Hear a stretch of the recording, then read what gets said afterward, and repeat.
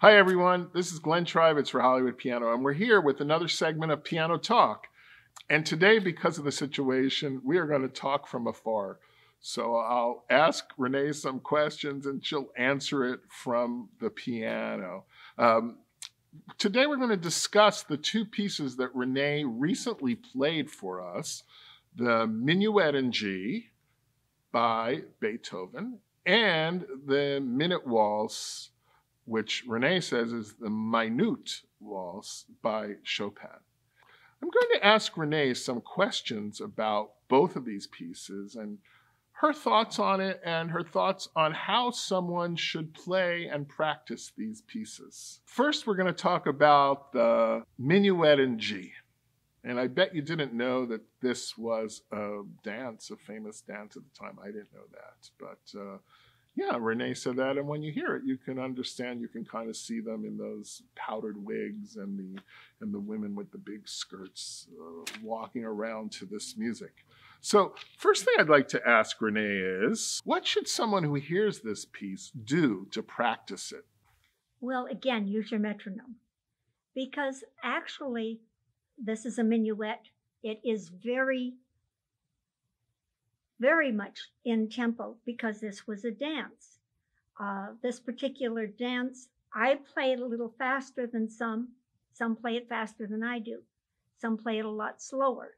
It depends on how you feel about it, because a minuet can be very da-dee-dee-da-dun, da-dun, da-da. It can be very stately, or it can be a little bit more playful. It can be depending on the step. If they were step, hold, that would be a little slower. But if it was 1, 2, 3, 1, 2, 3, if it was that kind of a step, it's a little faster. So this was a dance? It was a dance, indeed. And you have to remember that at one point, the women wore these huge skirts. And in those huge skirts, you couldn't walk very fast. So it depended on the era that it was played in, really. Renee, would you have any tips for someone who's learning this piece? I mean, what should they do? How should they proceed? Everything in it has a repeat. So you repeat the first phrase, you repeat the second phrase, the third, the fourth. And then when you go back to the beginning, it's just one time and one time for those two little parts. So when I play it, sometimes I don't do the repeats. It depends on where I'm playing and when I'm playing it, how I'm playing it. It depends on the timing. But learn it with the repeats. That's a good thing to learn. Any other last tips for them on Minuet in G? I don't think so. It's just, again, it's a very light piece. And for goodness sakes, don't let your left hand in anything. Don't let your left hand overpower the right hand. And don't let your thumb play louder than the melody. Because you've got piece, this is, you want to hear this, not that. So when you're doing something like that, tip your hand slightly. When you tip your hand, the weight is over here, and it will be a little bit louder than your thumb and your second finger. So anytime you do something like that and you want to let your top note come out, tip your hand very slightly, and it's beautiful. And if you don't want your left hand to overpower the right hand, you pick up your arm from here. You pick up your left arm, and you make it lighter, because I've heard so many pianists, and all you hear is the left hand. All you hear is the accompaniment. And that's not very pretty. It's a nice accompaniment, but it's not the melody. So that's something that you can really work on. Well, I think that's really valuable stuff. Let's talk a little bit about the minute waltz, or as you like to say to me, the minute waltz. What is important for someone to know who might be trying to play the minute waltz? Oh, well, first of all, it was written about a puppy dog chasing his tail. And if you listen, you can hear the dog revving up. You can hear him chasing his tail round and round. And then in the middle part, that poor dog is so dizzy he can't stand on four paws. And that's why it's ta-da-dum, ta-da-dum, ba-da-dum, see? So it's all different because the dog has to get his equilibrium again before he can start revving up in the second part. Was the minute waltz meant to be played in tempo or out of tempo? No, it absolutely was not. It was minute, petite, delicate, dainty puppy dog waltz. And I can't say that in French. How do you know this? Well, I've read a great deal about Chopin, and he had a lady friend who had a dog that was very funny, and it did chase his tail. But he didn't actually dedicate this to George Sand's. He dedicated it to one of his children's students. And she had a puppy dog also, so he thought that would be cute.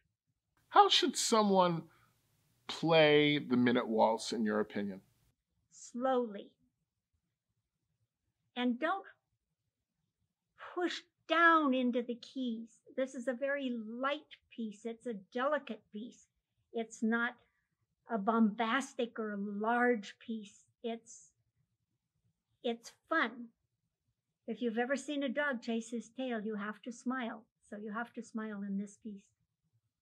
Would you suggest that someone who's learning this piece listen to people who might play them with some rhythmic variation? You know, I think we're familiar with some cartoons where it's not, I think there was a Bugs Bunny cartoon where they're using the minute waltz, and it's kind of out of tempo. Do you think that someone should mimic that or just play it strictly in tempo? My best thing that I can tell you is learn it hand separately.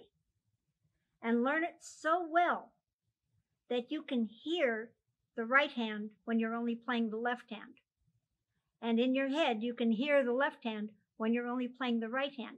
And then when you put them together, they just come together. It's amazing. It really is wonderful. Should the beginning pianist play the very beginning in tempo? The best thing I can tell you about that is start it very, very slowly. Use your metronome, because the piece is very rhythmic. Even in the middle part, where you can take a little bit of variation, it's still very metronomic. And you can take a little breath before you play something sometimes. Depends on what you hear and what you think, what you feel. But it's very rhythmic. It is a waltz, and it's 1, 2, 3, 1, 2, 3. And it does not have to be played at warp speed. It can be played slower and still be very beautiful. Do you think that someone should learn it strictly as written, doing every beat very consistently in tempo? Wait till they get it in tempo. After you get it in tempo, then you can change things. It's if you see the puppy moving faster in some places, like this.